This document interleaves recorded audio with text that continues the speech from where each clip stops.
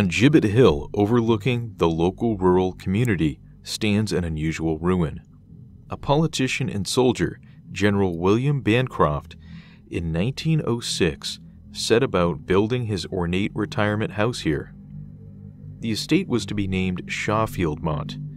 After a short period of time, he ran out of money after building just the tower and a smaller stone house. After a decade living there, he then sold the house to a local doctor, Harold Ayers, who used it as an upscale sanatorium. This establishment flourished during a period in which such fashionable retreats for the rich were popular. These patients actively searched for a home away from home and an escape from the crowded sanatoriums and state hospitals of the day. The doctor's patients would pay $80 a month for the fresh air and treatments there for their tuberculosis in a private setting. However, by 1930, the sanatorium closed and the building became a dance hall and social event center for fox hunting.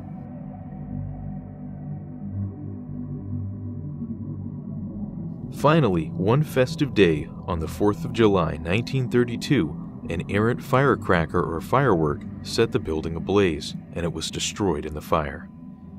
The remnants were torn down in 1960, along with the nearby barn.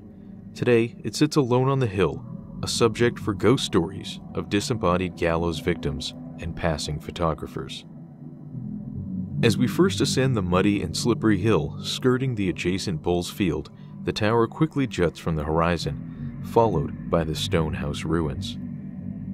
It's a dark and dismally gray winter day, and the golden yellow stones stand slightly out from the more subdued tones of the skies around it. Vines cling to its top walls, almost obscuring them.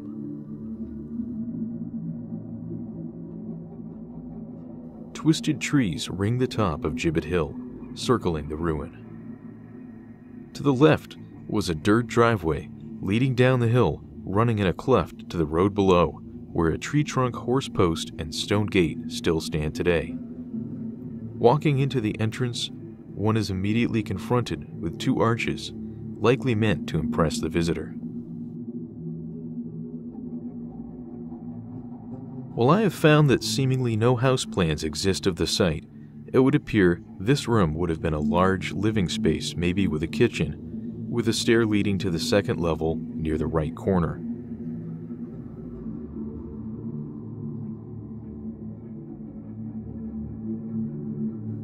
Above the first fireplace is a second one on the stack, and then a distinctively shaped chimney jutting above.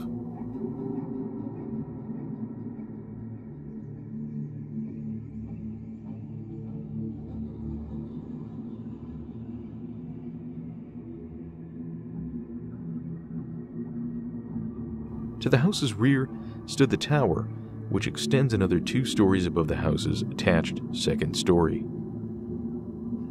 On this second level, it's easy to imagine bedrooms for the patients at the sanatorium. The tower itself would have likely held a master bedroom and attached rooms for the doctor.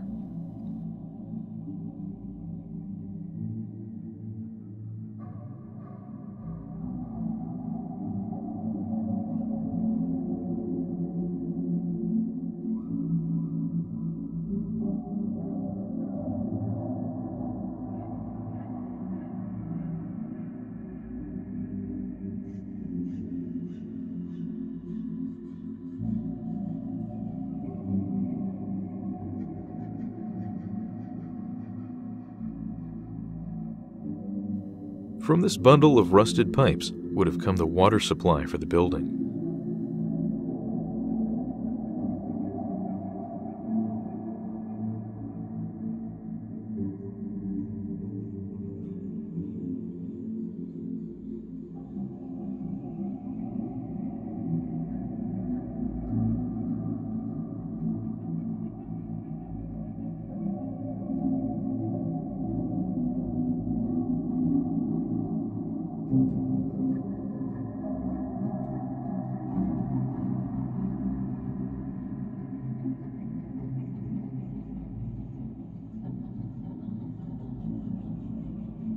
We head back through the arch and up the hill towards the tower.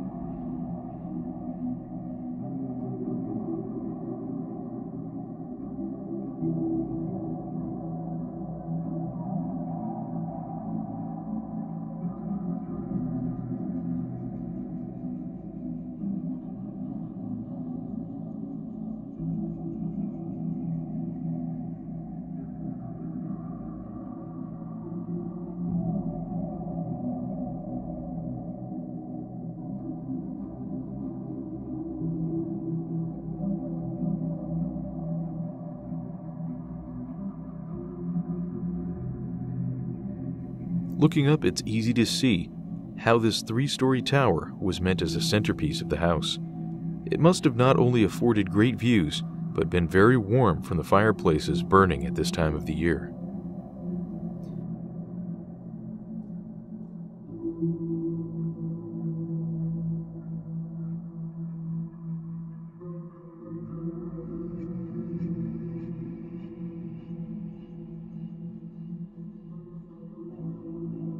At the very top are crenellations and a large window, likely for the exact purpose of taking in the surrounding countryside.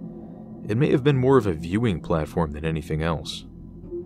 Perhaps General Bancroft was inspired like Yeats, who wrote of his own restoration of his tower house, Thur Ballylee, in 1928. I pace upon the battlements and stare on the foundations of a house or where tree like a sooty finger starts from the earth, and send imagination forth under the day's declining beam, and call images and memories from ruin or from ancient trees, for I would ask a question of them all. New owners have been kind enough to allow hiking access here more recently, and even added a handrail.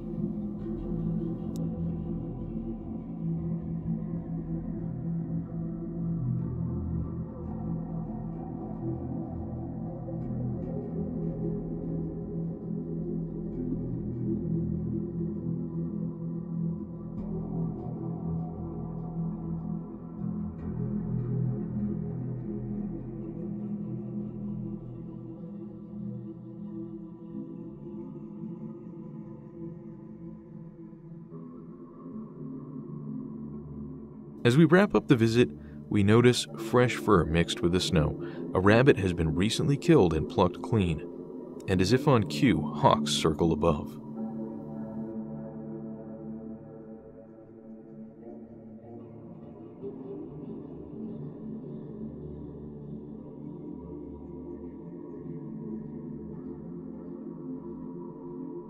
Fur leads to a nearby bush where it was likely eaten.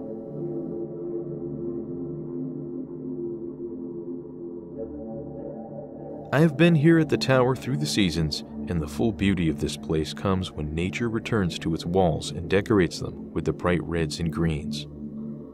It is unlikely the old general or the doctor thought within such a short time that their ornate tower house would end as a picturesque ruin on a hill. If you ever have the chance, I urge you to visit Bancroft Castle and experience this special place for yourself. That's it for today. As we head into spring, we are kicking off the new season with a bang. Join us next episode as we take you through a huge, abandoned, and decaying ward for the violent and criminally insane at one of the United States' largest and oldest mental asylums. A special thank you for your support goes out to George Case and Margaret Small.